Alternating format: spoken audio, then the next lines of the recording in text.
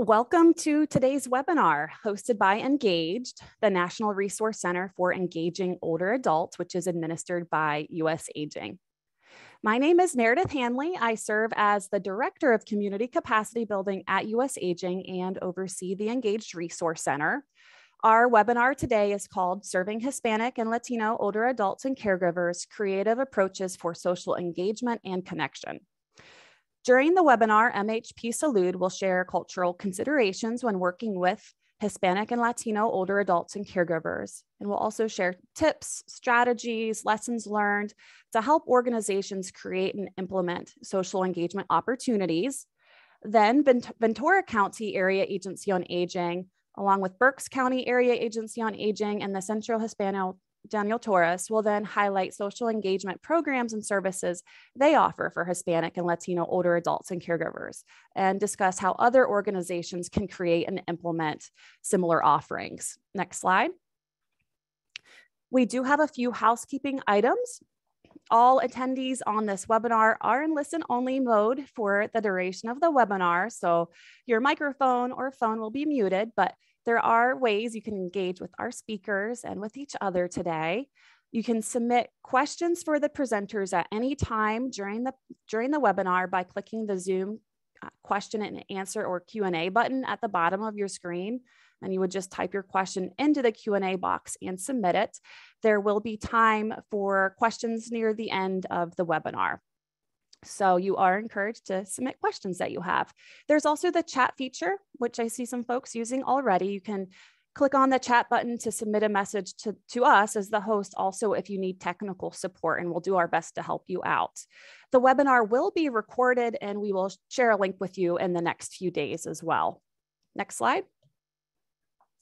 For those who are using a screen reader and perhaps want to silence unwanted chatter in the chat or Q&A boxes, you can activate the speech on demand feature by pressing insert spacebar and then pressing the letter S on the keyboard. Also, you can view closed caption subtitles, watch a live transcript of the meeting, or adjust the size of subtitle text to control closed caption.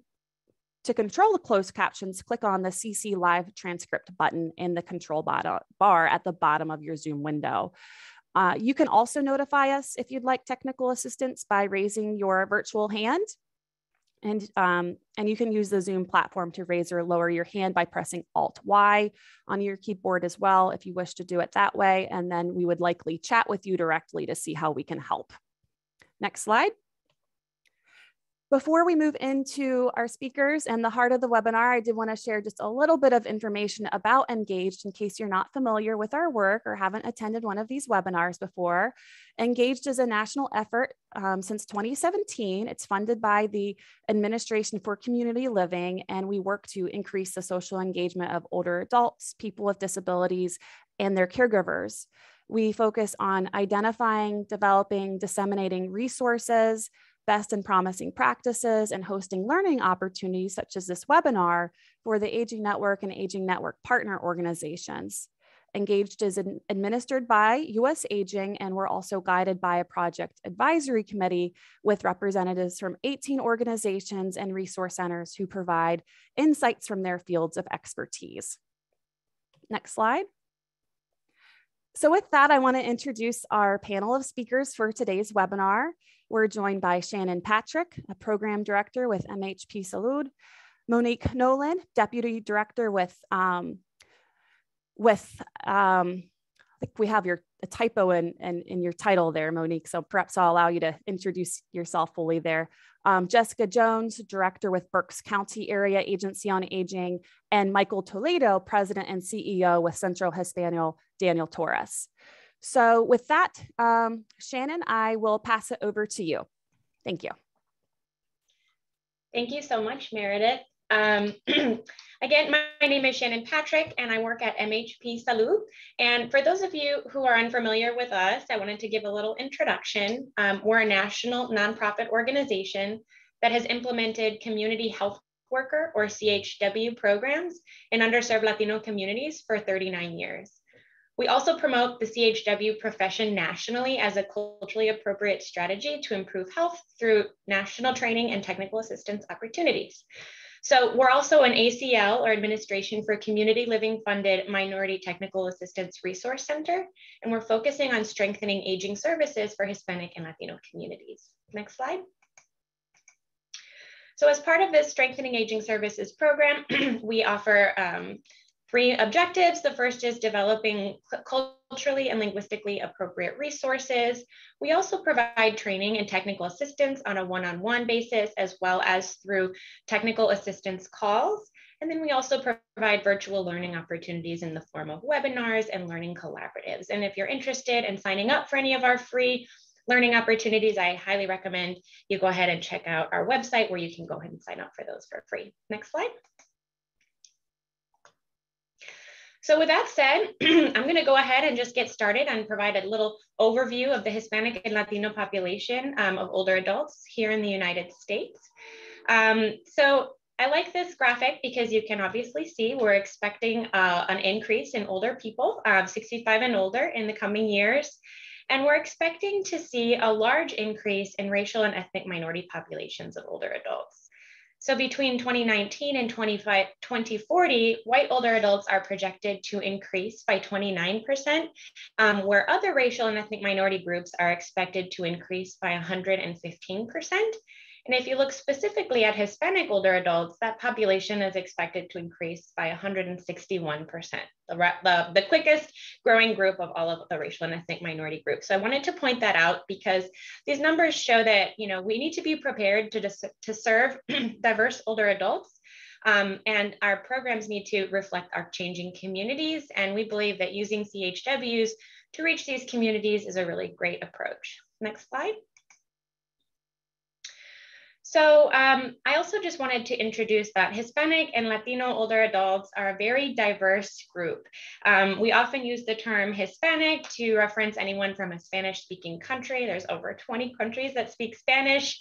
Latino or Latina refers to an individual who's from Latin America, and Latinx is a gender-inclusive term that we're seeing gaining popularity really among academics and youth, but it's not necessarily something our older adult communities have embraced at this moment. So it's important to note that these terms are often used interchangeably, but there are some differences.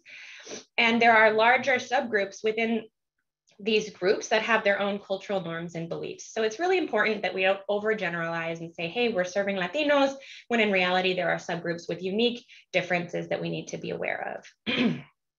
So close to half of older Hispanic adults in the United States live in California and Texas. So if you can see here in this map, the green area is representing Hispanic and Latinos. Next slide.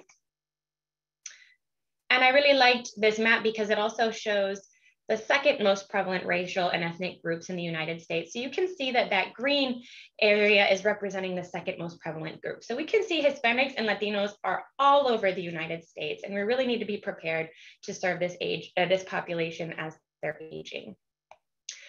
According to Pew Research Center, about a quarter of Hispanics live in multi-generational households. So that's grandparents, parents, grandchildren, all under one roof. And we often see that more than 1/3 of older Hispanic adults have more than one disability. So these statistics can help us a little bit in preparing for the services that we'll provide for our Hispanic and Latino communities. And then also Hispanic older adults are more likely to live in poverty than other older Americans. And we see a lower educational attainment among this population, and just about half of the population mainly speaks Spanish. So, we need to make sure that our services are reflective of this. And again, the population is growing, that we'll see 1 in 5 older adults will be Hispanic by the year 2060. So really planning ahead and making sure that we're inclusive in our services now will benefit us down the road. Next slide. And when we're thinking about important cultural values and influences, we really can think that each subgroup is going to be having, their own unique values and influences. But one that is particularly common in most Hispanic and Latino communities is familismo, or familism, which is this cultural value or concept of putting family needs above individual needs. And we can see this in the preference for family caregiving. There's often a desire among older Latinos, as with any older American, to age at home, but with a family care provider instead of, another care provider that isn't related. Families often involved in decision-making. It's not uncommon for older adults to seek input from their family members before making important decisions. And then when we're thinking of caregivers, it's often, something that people do. They feel a sense of purpose in caring for their older adult family members, but they're also less likely to identify as caregivers and prioritize themselves in self-care and seeking the support that they need. So these are some things that can help us when we're considering working with older adults in the Hispanic Latino community and their caregivers. Next slide. So as mentioned when I introduced our organization, we promote the community health worker profession. For those of you who are unfamiliar with this, we've provided this slide with the in-depth description of what a community health worker is. It's provided by the American Public Health Association. For the sake of time, I won't read it, but we do like to summarize and just say that a CHW is a trusted member of their community who empowers their peers through education and connection to health and social resources. Next slide. And CHW, or community health worker, is also this umbrella term. So there are other professions that might fall within the scope of community health worker work. Many of you may have heard the term promotor, promotora de salud, patient navigator, outreach worker, community health advocate. These are just some names that, of roles that might also be doing community health worker work in their communities. Next slide. And again, I'm not going to go into too much detail here about the community health worker role, but I would like to bring to your attention something called the C3 project, or the CHW Core Consensus Project. And it does a great job giving an overview of the different roles, skills, and qualities that CHWs possess. It's a national project that really aimed to identify a single set of CHW roles and competencies to really help provide and define the scope of CHW work at a national level. Next slide. And they provide 10 roles, 11 skills, and other qualities. So again, for the sake of time, I'm not going to go into detail here about all of these different CHW core roles, but I will identify a few when working with Hispanic and Latino communities that really benefit our organizations and the community members. So when we're thinking about working with vulnerable populations or individuals that have specific, cultural needs or barriers, having an individual to help with cultural mediation, or really helping the organization understand common beliefs, norms, and then also that the community might experience to help improve their services. And they can also help community members really understand how they might benefit from an organization's services. Community health worker roles include conducting community outreach, providing care coordination, or helping them understand and navigate our United States healthcare system, which is very complex and confusing for anyone. And CHWs can really help individuals with that. And another role that I would say is really important is providing culturally appropriate health education and information. So this is in the language of the community, of their preferred language, with cultural competency in mind, and a lot of ways to connect with those individuals. Next slide. And here's a list of the 11 CHW core skills that the C3 project has listed. Again, for core competencies and roles and skills, not all community health workers are going to possess each one of these roles and skills, right? It's really going to depend on the type of work that they're doing, but it's a great place to go if you're seeking and wanting to learn more about how to engage with older Latinos and their caregivers. And you can figure out, is this position something that will fit with us? And, what skills might these individuals possess? And so again, there might be overlap with some of the roles I identified, outreach skills, for example.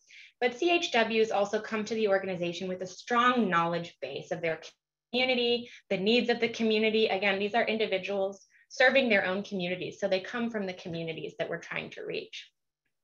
They also might know of, other trusted community-based organizations we can partner with. Next slide.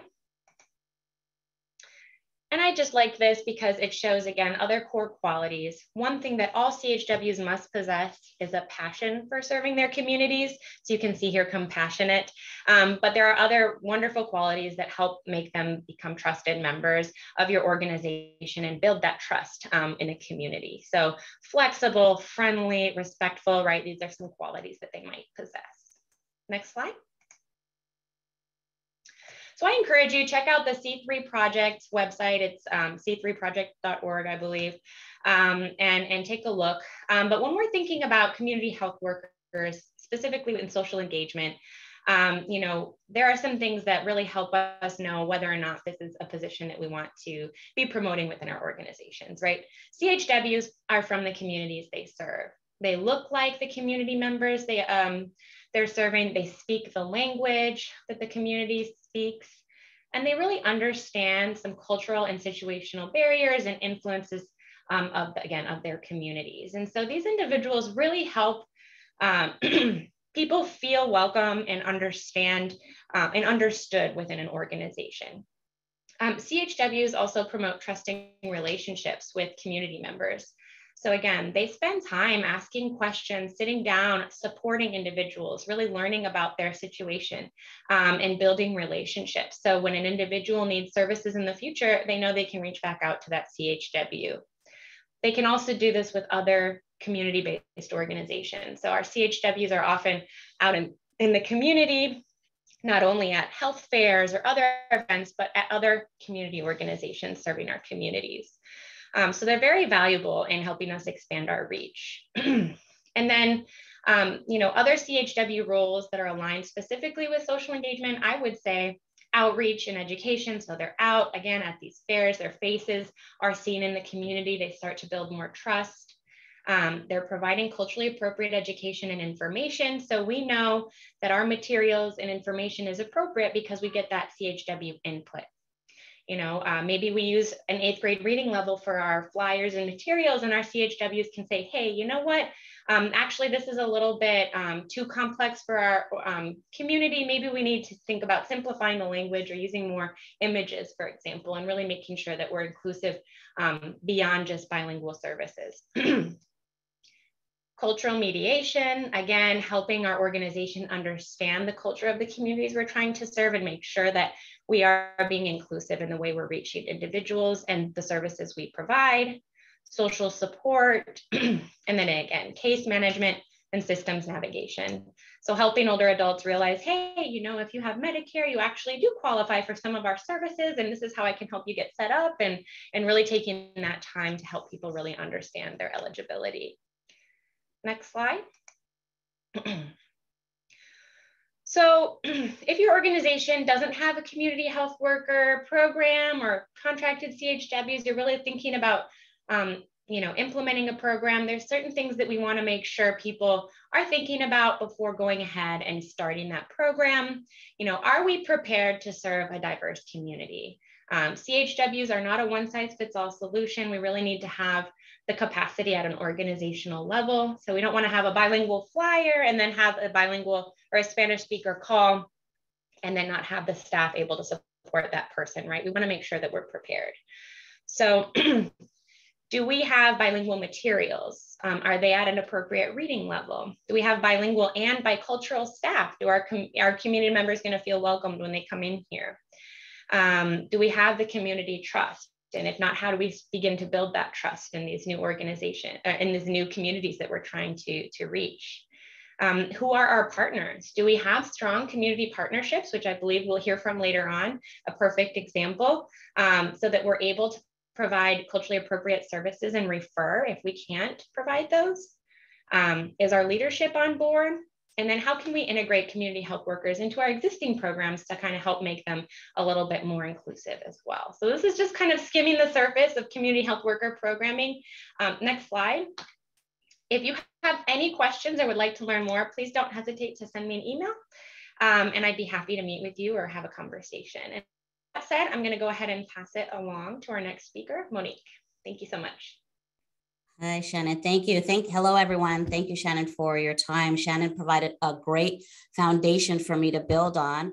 My name is Monique Nolan, and I'm actually the Deputy Director with the Ventura County Area Agency on Aging, and I'm going to be talking about some creative approaches that we have used for social engagement and connection. Next slide, please. So before you begin your journey on deciding how you'd like to best serve the Hispanic and Latino older adult population and their caregivers, you want to understand the target audience. There are more than 20 different Spanish-speaking countries in the world, and all of them are represented in the United States, just like Shannon said earlier. So what in your area, you want to ascertain what cultures are primarily represented in your area. Effectively communicating with a particular community must include more than material translated into another language, bilingual staff and bicultural staff. And what are trusted neighborhood venues that can have program and marketing material available? Effective communication includes establishing trust. There's that word again. For us, we're the trusted source for older adults in the community. So individuals or organizations that want to get information about to our population come to see us. And so you want to find out in your area, who are the trusted resources? Do you have staff members embedded in the community already that can reach your target audience in person to establish that trust? Next slide, please. The Ventura County Area Agency on Aging's, or VCAA's Senior Nutrition Program provides food and meal resources for local residents with targeted meal preparation for our diverse population that includes a diverse selection of produce from the VCAA Nutrition Farm that is familiar to individuals in the Latino or Latina community. We also offer culturally appropriate meal options in cities with a predominantly Latina population. One specific example that we have is Brenda's Casamia and Catering. It's a small restaurant in Piru, California, and serves as a gathering place for older residents to get both the nutrition they need and the companionship they crave from a locally trusted business owner. Sitting down for a daily meal with others eases their isolation and helps build a community while offering a nutritious meal. To give you some context, many Piru residents earn less than 60% of the state's median household income, and 40% of the clients served by the county's Area Agency on Aging, which is us, exhibited symptoms of high nutritional risk, with many saying that they don't have the money to buy nutritious food.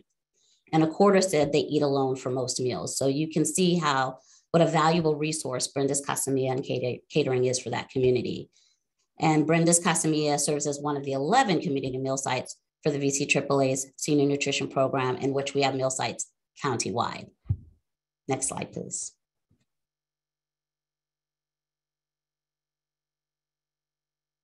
Another way we reach out to our community for social engagement and connection is our Family Caregiver Resource Center, La Buena Vida. Local Family Caregiver Resource Centers, or FCRCs, provide assessment and case management for family caregivers living in Ventura County. There are 3 FCRCs in Ventura County that provide caregiver training, support groups, home adaptations and safety devices, a caregiver resource library and computer center, information and assistance, and community education for eligible family caregivers. It also helps caregivers with in-home respite and out-of-home respite, in other words, adult daycare, for caregivers at risk of caregiver burnout. And why La Buena Vida? La Buena Vida's primary service population is a monolingual Spanish-speaking community, with services also available in cities with a significant number of Latino or Latina residents, including Piru, which we just talked about, with Brenda's Casamia, Fillmore, Santa Paula, Oxnard, and Ventura. Service efforts are often focused on, 1, identifying family caregivers, as they often do not see themselves as caregivers, as Shannon talked about earlier. Many of us think, oh, I'm an adult child, I'm taking care of my mom or dad, but I'm not really a caregiver. So it's important to help them identify as family caregivers, and providing in-person resources to effectively build trust and connect with each client. Next slide, please. Another way we reach out into our community is our expanded online resources. Never has the contrast become more stark for the digital divide as when we had the pandemic, which of course is still ongoing. The VCAA recognizes the gap in digital services for many of Ventura County's older adults, and individuals living with a disability. And for that reason, VCAAA has established a variety of programs directed at bridging the digital gap and making digital devices and services more accessible to those who need them most. Two specific ways we're addressing that need are VC Connects. So VC Connects offers individuals 18 years and older access to computer kits that can be checked out at any of the 12 Ventura County Library locations or the mobile library. They have internet-enabled hotspots. They've got the actual Chromebook. There's a headset, all available in a nice carrying kit that they can check out. The program is offered through a collaborative effort between the Ventura County Area Agency on Aging, the County of Ventura Information and Technology Department, who helped us decide what to put into these kits, and of course, the Ventura County Library. It's about leveraging your networks, your agencies, your partnerships for getting materials out to the community. The Ventura County Library is a trusted source. Why would I reinvent the wheel and check them out when I can leverage my partnership with the library? And we also have Get Set Up. So Get Set Up teaches older adults to use technology in a way that is comfortable and supportive. The platform helps to address the social determinants of health by assuring older adults and that stay connected to the tools that they need to thrive and age in place. So Get Set Up offers live interactive learning experiences that range from everyday technical skills to enrichment-focused activities and courses, including healthy cooking, virtual travel, and more. And all the learning opportunities are taught live by experts who are also older adults themselves, and many of the courses are available in multiple languages. Next slide, please. So here you will find our resource guide. It's called Live Well. It's online as well as hard copy. And every year we try to keep our finger on the pulse point of the community in our county. And so the articles change as well as the cover. This year we thought it's with the master plan for aging and the bold goals and individuals thinking about how they want to optimally age. We decided to call this the subcategory, if you will, piecing together the services that you need to age well in Ventura County. So this resource is available digitally on our website at vcaaa.org.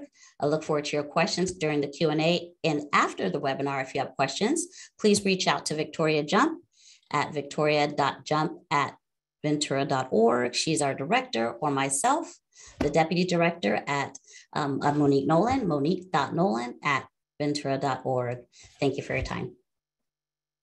And I'm going to introduce next speaker, Jessica.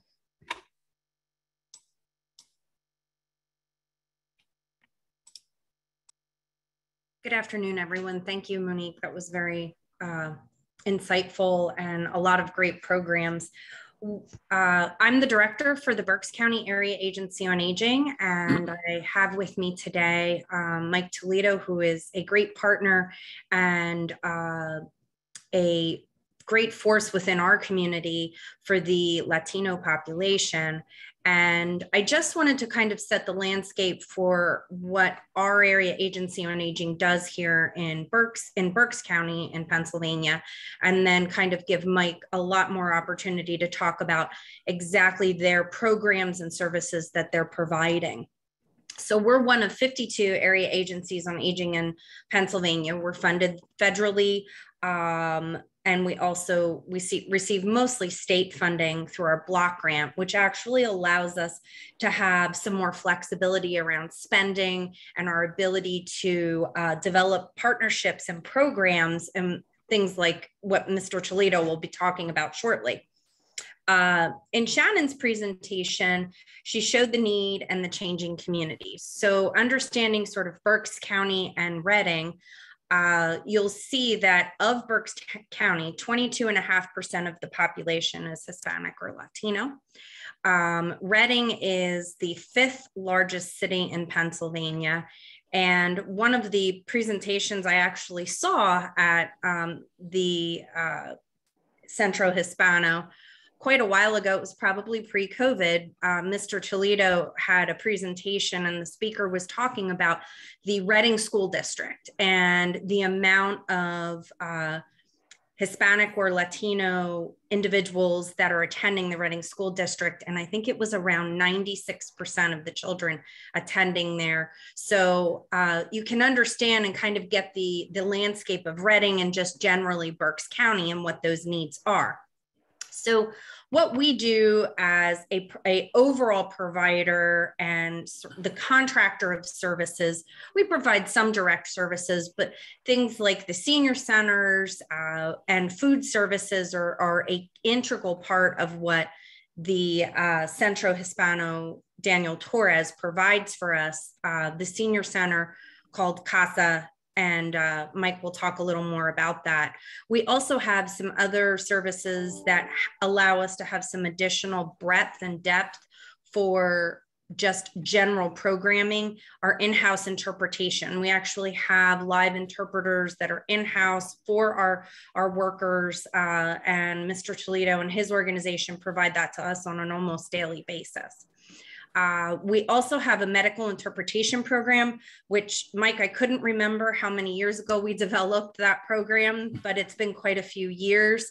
And I know he's expanded upon that program, and I'll let him talk about it. But basically, when we sat down and talked about developing this program, the goal of it was to actually engage individuals and get them comfortable with going to their doctor's office visits, having an interpreter present for them, because that was something that our local hospitals did not have on a routine basis in some of the individual doctor's offices. So the point of it was to actually allow some additional supports for these people so that it would encourage them to continue to see their physician and gain that trust and be more medically compliant and healthier overall. So Mike, I'm going to turn it over to you. Sounds good. Thank you, Jessica. I appreciate the intro. You know, in terms of, you know, the work that we're doing at Mama Angie's Casa de la Amistad, you know, we view ourselves as an anchor organization in our community. We are the organization that our community goes to for information, for guidance, for direction. And we've been serving in that capacity for over 50 plus years. So that has helped us, obviously, to be seen and viewed as a trusted source of information. And I think that's what helps us a great deal when it comes to our senior services and what we're doing at the Senior Center. So I'll take some time to just talk about a little bit about what we do, programming that we do at the Hispanic Center, at Casa La Amistad Senior Center, and then speak to, I think, what's important for organizations that want to start doing this work, or that see the need for wanting to start doing this work around diversity and cultural competency, and what it takes for an organization to meet the needs of diverse populations. We'll speak a little bit to that. So if we can go next slide. So again, since 1988, Mama Angie's Casa de la Amistad, which stands for Friendship House, has been the source for information, for programming to our senior population. Again, we know that when it comes to our seniors, many of them live in isolation. And we know that, you know, our seniors that live in isolation could lead to depression. You know, depression leads to mental illness. So to have a place that they can call home, a second home, a place where they can come to be with their peers, where they can come to get program and services, a nutritional meal, to participate in activities that are culturally relevant to them and that show that we value them, is important. And those are the things that we provide at Casa de Amistad. Next slide, please. So again, at Casa, pre-pandemic, we were probably seeing anywhere from 175 to 200 seniors a day that would come to our senior center for congregate meals, for programming. Since the pandemic, obviously it has grown to over 300 seniors that we're serving in a hybrid setting. So we have seniors that are coming to the senior center, but we also have seniors that, due to the pandemic, are afraid to come out, or their families don't want them to go out. So we wanted to continue to connect with them. let them know that we value them, let them know they're special. So we try to provide services to them where they are in their homes so that we can stay connected to them. Again, all our seniors that participate in our programming are 60 years of age and older. And again, there's no charge for them to participate. We do accept donations, but again, all seniors are welcome. Next slide, please. Again, as Jessica mentioned, you know, we couldn't do the work that we do if it wasn't for the financial support and the funding we receive from the Berks County Area Agency on Aging. Again, the way we talk about it here locally is, you know, between Casa de Amistad and the Berks County Area Agency on Aging, we want to put our arms around the seniors that we serve so that no matter where they look or they turn, they see us there, providing them the support and services that they need to live a comfortable and fruitful life. Next slide, please. So again, some of the services that we provide, again, information and referral, individual case management. So our seniors can come to us every day, and we have service coordinators and case managers that are ready for them to address any concern or issue that they may have. And from day to day, you never know what we may hear from our seniors. It could be as simple as they received a letter in the mail and need someone to help translate this letter. To as significant as, you know, again, they have a daughter that's being abused by their husband and they need services, who can help.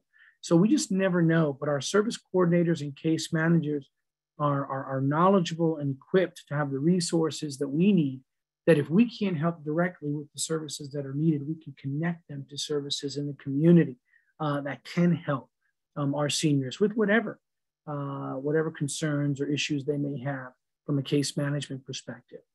All of our case managers are bilingual, bicultural, so that we can help them in whatever language they're comfortable in, whether it's English or Spanish. We're able to meet that need and meet them where they are. Again, group activities. We've talked about the various group activities that we may have, from congregate meals together, to arts and crafts, you know, the usual kind of activities that you'll find at a senior center, the health and wellness activities, the arts and crafts, the ESL programming, the computer lab. These are all different things services that we have within our senior center within Casa de Amistad. Next slide, please. So again, I mentioned the computer classes, the exercise time. I mean, if anything has really stood out, our health and wellness is so critically important, especially for our seniors. And with the pandemic of the last couple of years, the Hispanic Center played a critical role of trying to fill the gap and build bridges to connect our underserved senior population when it came to the pandemic and vaccinations, where we vaccinated close to 5,000 in our community, that again, where there was a barrier to access to the vaccines. The Casa de Amistad played a very important role with the Area Agency on Aging to make sure that our seniors had access to vaccinations. Next slide, please. Again, we talked about the meals. Here in Berks County in Redding, it's interesting. I know Jessica talked about the meals and I've heard our other community partners earlier talk about the meals. Here in Berks County, we have a Latino population, Hispanic population, but we also have a vibrant Pennsylvania Dutch community.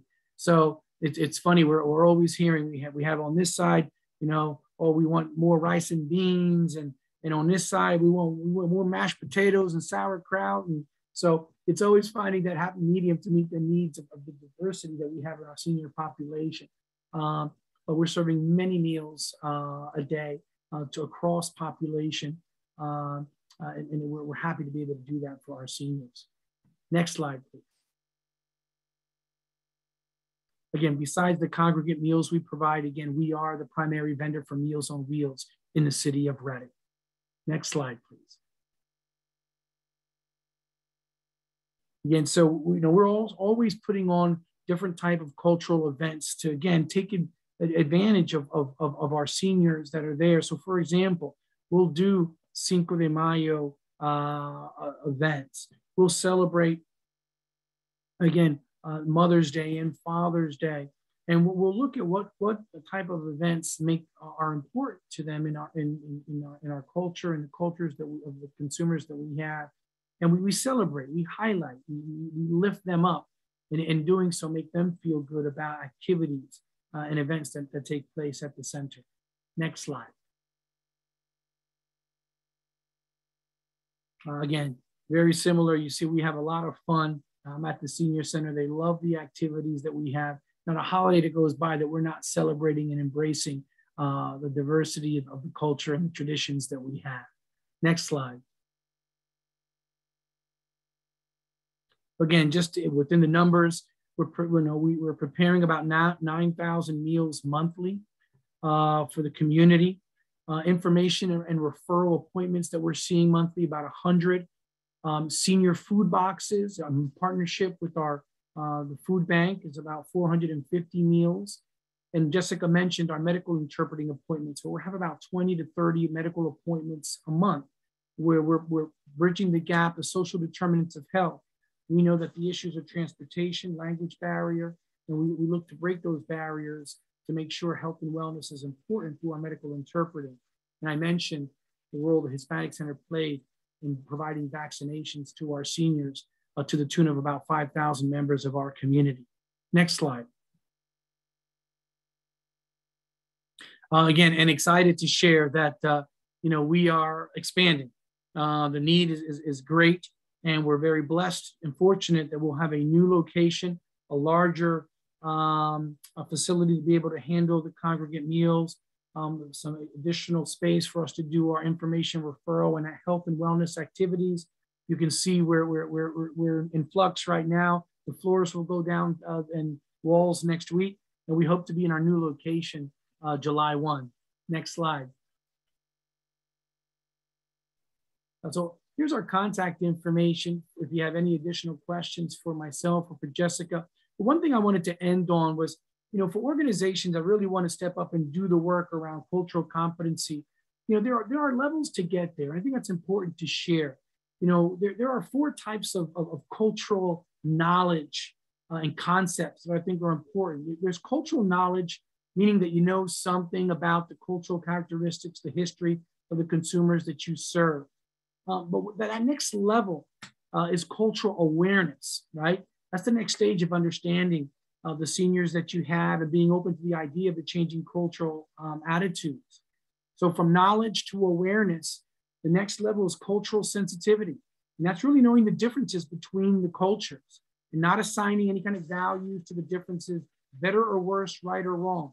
I can tell you in our community, having seniors that are from the Caribbean and Puerto Rico, or from the Dominican Republic, or from Mexico, different cultures, different ideas. And it's important to understand that cultural sensitivity.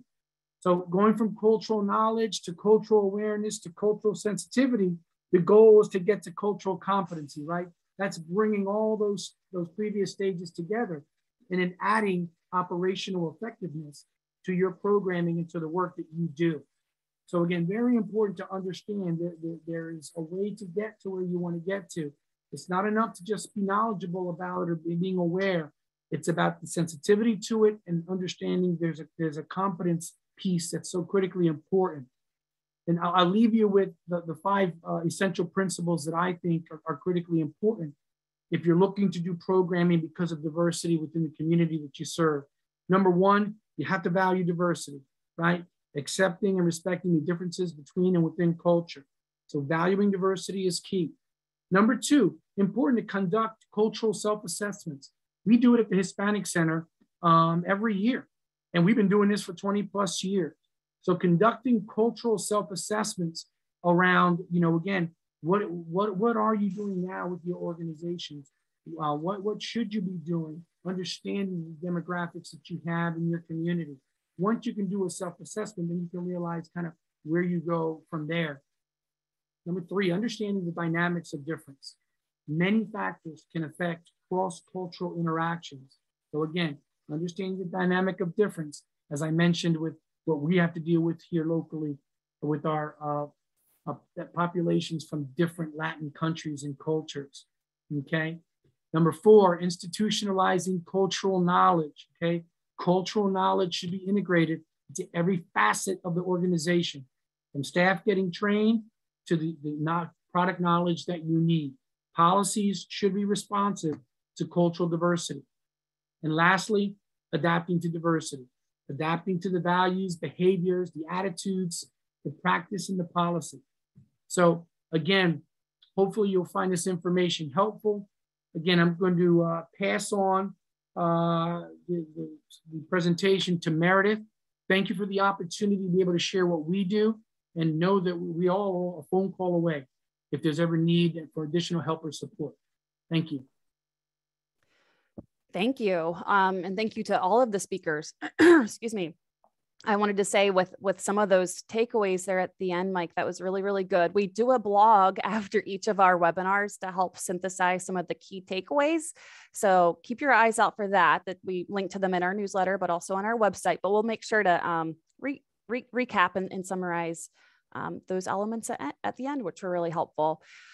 Before we move into questions, I want to just do a quick highlight of a couple resources through Engaged and another project at US Aging as well that ties into this. Engage's newest publication is called What Works? Social Engagement Innovations and Best Practices. It highlights roughly dozen programs that employ a variety of social engagement interventions and tap into a variety of partners at the local level to reach those consumers all across the country with social engagement programming. So I just wanted to mention that's available on our website, and our website link will be on the next slide, but don't go there quite yet, Ellie. But all the programs highlighted in that What Works document are also included in our Innovations Hub, which is a searchable online clearinghouse available on the Engaged website that you may wish to peruse as well.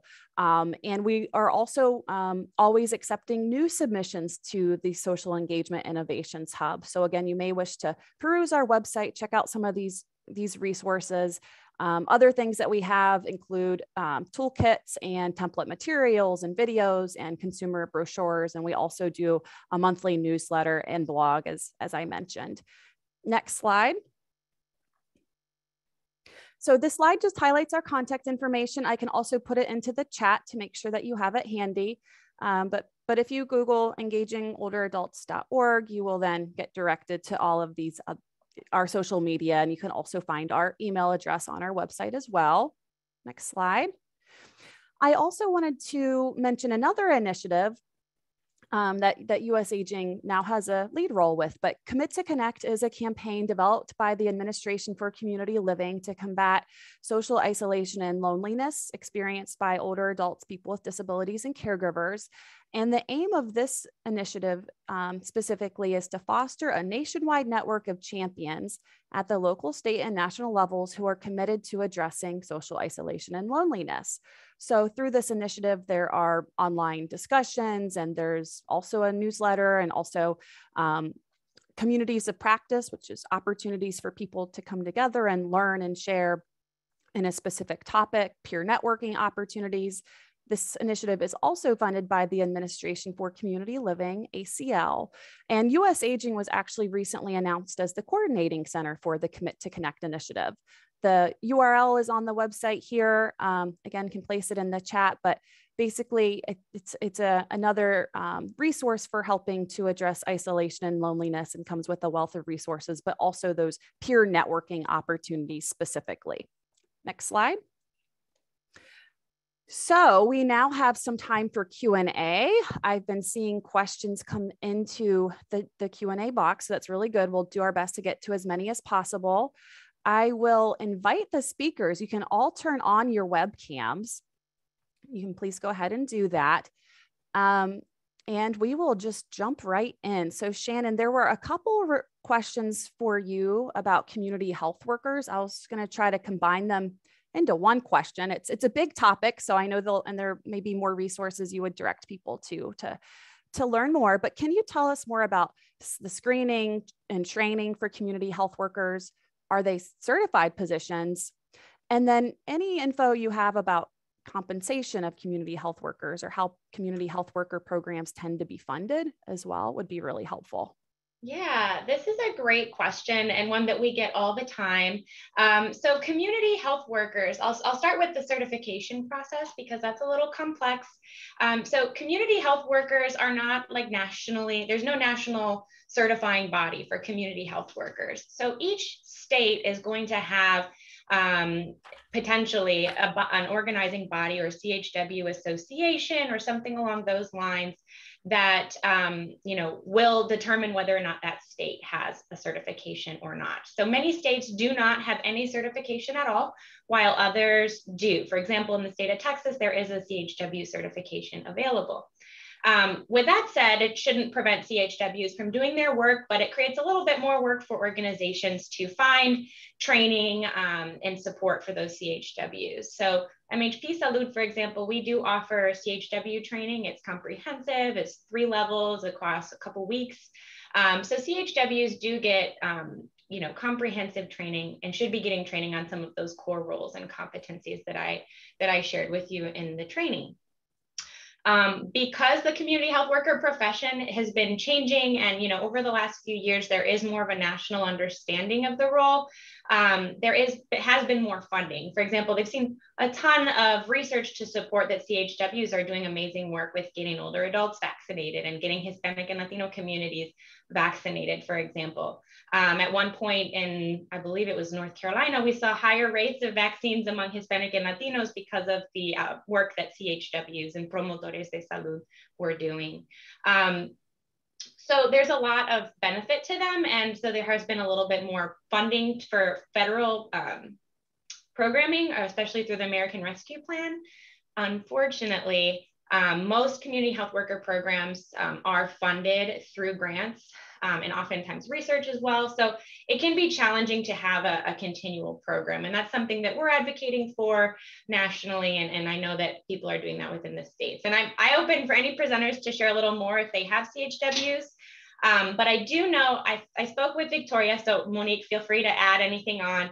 That, I know that some AAAs are subcontracting with local community-based organizations serving Hispanics and Latinos. So they may not have their own CHW program built in, but they might be having those CHWs doing outreach and then engaging with the community through promoting their health education programs.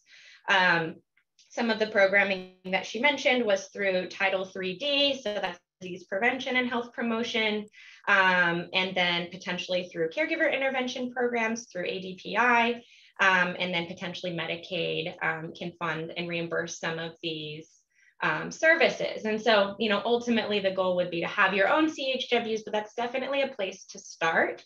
And that's in California. Mm-hmm. If you have questions about your particular state, feel free to reach out to me and I'd be happy to talk with you a little more about, what's available in your state for certification and how funding might work. But it is a little bit complex. I will say that it's not super easy, but it can be built into your plan and into your existing funds potentially. So I'll let Monique add on or anybody else. And I'll jump in. Gosh, Shannon, thank you. Did such a great explanation of how we use promotores y promotores. But if you have questions specifically about how we initiated that relationship, how we leverage that relationship, how we partner, please email me. Love to talk to you more about it. Jessica, did you want to jump in? Or Mike? You don't have to, but just wanted to double check. Okay. No, we're good. I mean, we know that there are community health workers in our community, but not part of the Hispanic Center, but we do collaborate and partner to meet the needs of the seniors that we serve. Super, thank you. Excuse me, another question came in, a terminology question. Could you speak to terminology used when speaking to Spanish-speaking caregivers? The term cuidador has been used in this person's local area agency on aging, but they were curious if there are other terms used around the country that folks relate to or identify with. And Jessica or Mike, would you like to chime in on that? Yeah, I think there are multiple ways that, again, they're identified in our community. Again, it's going to be culturally. Again, what they may call them in the South or in the West is going to be different than here in the Northeast. Again, it's really a question. It's a matter of terms of endearment. In terms of they know, like when they come to the Hispanic Center, they know that our case managers, our service coordinators are there to help to meet their need. So again, there is no one size fits all. Just like you've heard us in this presentation, you've heard Latino, you've heard Hispanic, again you've heard Latinx. So again, there is no one size fits all. But one thing that does shine through, you show them that they're valued, you show them that we care. They, again, they respond to that, and they feel that. They know that. They know genuineness when they see it. Thank you. The questions are pouring in. It's always hard to decide which ones to get to first, but another question came in, and I think this one's, anybody could chime in on this, but could you recommend certain stakeholders that organizations should be targeting as they look at developing partnerships, again, focused on the Spanish-speaking community? And are there strategies that you use to kind of draw the attention or engage these partner organizations and communities? Monique, would you like to start with that one? Sure. Okay. Definitely. I'd like to take it back to Mike's comment about diversity, equity, and inclusion. I would say reach out to your local DE&I network organization for, if you're not already sure of who to collaborate with, look in your own network or individuals that you work with. That would be the best way. And I'm a firm believer in social media kits. When there's part of the question, I believe, was asking how to get the word out or get information to that community. I like a social media kit because we're all busy, right? So why reinvent the wheel? You create the social media kit with the language you want to use for their Instagram, their Twitter, their website, pictures, information. If you can already have it translated in the requisite language, even better, so that they can copy and paste and share that information. And that'll help get the word out into the community, because many times not everybody's on social media. So you want to leverage all networks. As I told you earlier, I have a hard copy magazine. I communicate various forums, but just because I'm using social media, maybe that person will tell somebody else and they go, oh, I heard about it on the website, or somebody told me about this, that, and the other. So it's really important to look in your own backyard, try to be innovative and creative with who you can reach out to. And if you're not sure, try one of those diversity, equity, and inclusion task force, work groups, whomever in your community. So that's my 2 cents. That's great. Mike, do you want to jump in? Real quick, just one of the things that we do here at the Hispanic Center, we have our own radio show. So radio is, again, a great opportunity for you. There's not a nail salon or a bodega or, that has a Spanish language radio on. Now, locally, we have some community radio stations through some colleges. So again, look into your areas. If you have colleges, or universities that might have radio stations, that might be a great way to get programming on, just to complement what Monique shared. And again, the churches. Let's not forget about the churches. The faith-based community is very strong, especially among Latino seniors. So the churches are great partners, and they're always looking for ways to collaborate and partner. Thank you. And Shannon, I see you raised your hand too, so jump in. Just one addition, I would say, thinking long-term, we want to make sure that our organizations are building inclusion in long-term, that we have a plan. So inviting some of these culturally, community-based, culturally appropriate organizations to sit on your advisory committees and building a relationship so that you're thinking long-term. And I'd like to add one closing comment that Mike made me think of. Also, remember that not all language is written. We have a growing Mixteco population, and their language is not written. So everything that I put together here for our agency is orally delivered, either on a radio show or on our website. So just keep that in mind too about your populations. Wow, there's a lot of I feel like this conversation should just keep on going, but I also want to be respectful of everybody's time, and our hour is up. So I want to thank the speakers for your really amazing presentations. That was so appreciated. For those of you attending this webinar, there is a very brief poll survey that we use to gather feedback on these types of events that it'll just pop up as you close out of Zoom. It'll probably take 2 minutes of your time, maybe less. It's very brief. So if you wouldn't mind doing that, we'd really appreciate it. We also do a 3-month touch point survey, also very, very brief, but it helps us look at longer term impact of these types of learning opportunities. And we use that information to then further help shape our work. And again, we will place a recording on our website along with a copy of the slide deck, and you'll be getting an email with a link to that. If you have any questions, you'll be able to contact us. Just Google engagingolderadults.org. That information was also in the chat, so hopefully you have it handy. But again, you'll be getting that follow-up email from us as well. So thank you again to the presenters and all of the attendees for sharing a little time with us today. I hope you have a great rest of your day. Thank you. Thank you. Bye.